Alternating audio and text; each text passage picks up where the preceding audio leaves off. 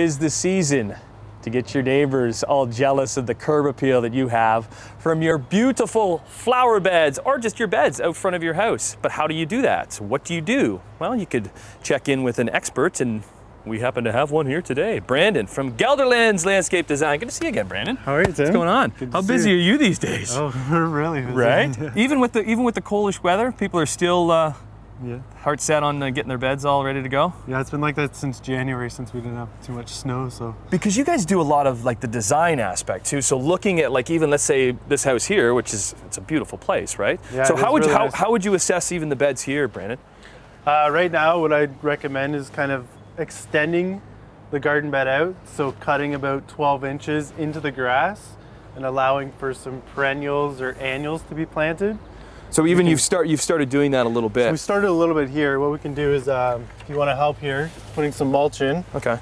And we're okay with mulch? Like this is, yeah, you can use triple mix or mulch. This is actually pine bark mulch. I recommend using pine bark, cedar, or hemlock, because if you look at the chunks of it, it's actually small and it's supposed to break down. And you can put this on approximately 3 to 4 inches thick. It helps with the weed situation.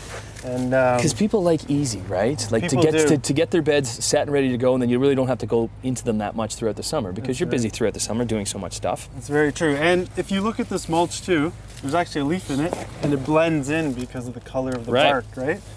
Do you like black mulch? I do not like black mulch because as soon as you put the black mulch down, if any new buds or anything falls onto the ground like this, you can notice it right away. It really stands out, so you want something that really blends in. So what you do is take the garden bed out about 12 inches. You can go a little bit further if you'd like.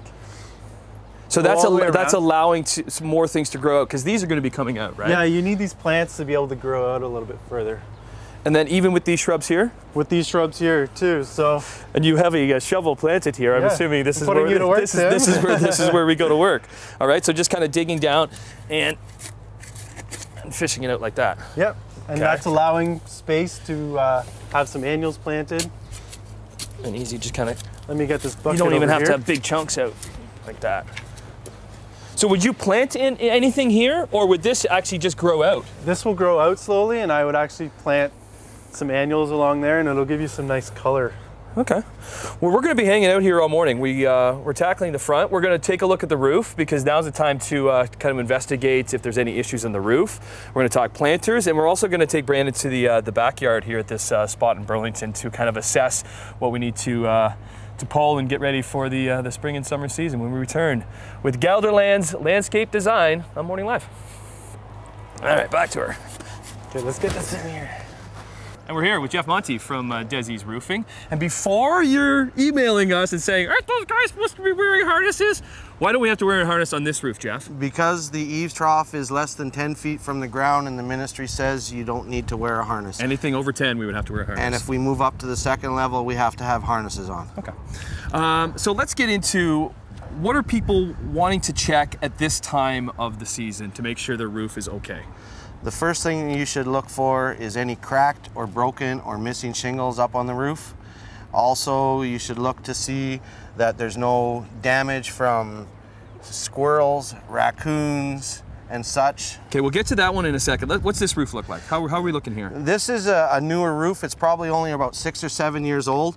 This is a GAF Timberline shingle that has a 50-year manufacturer's warranty. We're at 50 years now. 50 years, and it's non-prorated warranty, which means it's 100% covered for 50 years. They're much better. They're fiberglass shingles. They last a lot longer. They don't curl. They don't blow off because they have 110 mile/hour wind rating. So even all those winds that we had a couple weeks back, that would not We only had a few instances on high wind areas where big fields that they blew off. Other than that, no. It's the old style shingles that are 3 tabs that were disappearing like crazy. Let's get back to the squirrels and the raccoons. And a lot of the time they're getting in through the vents. Through the vents. Okay, so this is an example here because this is a plastic vent. Yes, this is plastic. So what happened was the squirrel chewed through here. The people called the wildlife folks. They came and put a screen over. The only thing they didn't do was put it over the top. The squirrel came back, chewed, got in their attic, and it cost them thousands of dollars to get the squirrels out. Us at Desi's Roofing, we use a steel vent. critters can't get in these things. They're actually bulletproof to animals. Right, so nothing can get in there. Yep, and we use them on every. So even here, roof. this is plastic here, so That's plastic. They could chew through that. So Definitely. that almost needs to be replaced into to steel. Yep. One thing I also want to show off on this roof too, they have coverage over top of the eaves. Are you seeing that a lot more? Yeah, a lot more. We install quite a bit of this each year. This one is a manufacturer called Alurex. We install quite a bit of it, thousands of feet. It just keeps all the debris out of your eaves troughs so that the debris doesn't flow down and clog your down pipes and cause backups And you don't water have to be inside. climbing all the way up here to be cleaning them out. That's right, and Right? it's a great feature now for roofing. You guys ready for the season? Oh, we're more than ready. Right, because it hasn't been the best thus far with all the rain and the cold weather. We've had so much rain, and we can't get any work done when it's raining. Right. So. Okay. Well, Desi's Roofing in Burlington. Nice meeting you, Jeff. Thanks a lot Thank for you. some tips. We're going to No continue getting you ready for the spring and summer season here in Burlington on Morning Live. So we've been focusing on flower beds in your garden, but we can't forget about your planters. So we got the expert in, Jennifer from Chentro Garden in Burlington, to help us out once again. Great seeing you, Jennifer. Yes, you too. Okay, so first off, this is a great planter, old rustic planter. It is, that's right. A lot of us have those kicking around. Right, and you can use whatever. Can you put perennials, annuals in your planters? You can put whatever you want. Are there rules? There's no rules. A lot of people are mixing tropical flowers, annuals, perennials, even some succulents in your planters now. What's the first thing we put in? This is called a canna lily. Okay. Gives you a nice leaf color. It's going to be the height in your planter, and it's going to come up with a little orange flower yet. So you put always the height at the back? Yeah, we Okay. do. Okay, what would we put in next? Then we're going to put in sort of a mid-range plant. So we have this lovely grass here. This is called fountain grass. This is a variety called Fireworks. It's got Okay. the nice pink color. We're going to tuck it in beside this canna Tuck it towards in. the back. The great thing about grass, there's so many different colors, right? There are so many You different have the colors. nice Yeah, red, you can get green, you can get black. that's right. And Would this grow tall too? It will grow not much taller, but towards the fall it'll get the grass plumes coming up on it. When we're putting this in, is this good for all summer long? These are great plants, very hardy, will last you all summer. We'll not need to replant this until your fall months come along. Until the fall comes Yeah. along. If you're doing this now though, you would have to start bringing them inside at night because it is too You cold, would. right? It still seems to be a risk of frost here for a few nights, so Right. you just want to watch the weather. You could pop it in your garage for night if you need to. Okay, so you're bringing it in and out. Bringing it in and out right now. Next up is? Next up, we're going to put this purple guy in. We're going to tuck him over in this corner. This is called fanflower. Okay. Very tough plant. Would He's this going to kind of hang down hang a bit down? down Okay. the front and give you some purple flowers. Then we've got a lovely pink ivy geranium. That'll help contrast with the pink over here. We're pulling our colors together, so that would be tucked in the other side. Because for me, I'm just overwhelmed. I don't know colors or what plants to put together. Like, Yeah.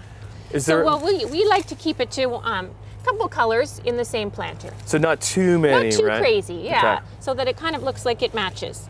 And then here's another trailer that's going to come down the front. This is called Creeping Jenny. Oh, I do know And that. it's going to hang over too. Again, It's so got you that have both coming down at two the hanging front. over. You got the lime green to pull in with this lime green. We've got some pinks mixing. So And that's would you how we do sort of put a planter multiple together. of these, or would you do individual original ones? Yeah, you can do two if you're Right. going on the other side of the door. If you just have a spot for one, this is a good standalone as well. And again, because there's no rules, you can do There's whatever you no want. rules, But that's right. But if you wanted to learn more, you guys do have some workshops. Exactly We do. what we did right here. That's right. Our Right. workshop season is coming up. Starts Tuesday night, and you can phone the store for more details. Right on. Chentro Garden in Burlington, right on Branch Street. Great seeing you again, Jennifer. Thank you. Back with more here in Burlington, getting you set. Your gardens and your planters and your beds all set for the summer season. So to get this house all primed up and ready to go to make all the neighbors jealous, we started in the front yard working on the beds. We took a look at the roof to just make sure it's A-okay after the winter. And now you find us in the backyard. And how nice is this backyard with the pool and everything? And there's a lot of great growth here, but we just kind of want to make some changes a little bit to see what we can do better. And we brought Brandon from Gelderland's Landscape Design here to, we're gonna start here in the corner with these two trees here, Brandon. So this tree right here should be cut right back. Early spring's a good time to do it. So it's better to do it in the spring rather than the fall? Well, it depends on the plant. Right. This plant definitely needs a hard pruning. This plant right here is they're growing together, so this one needs to be transplanted. The easiest way to transplant it is to cut the roots. So you're pruning the root system.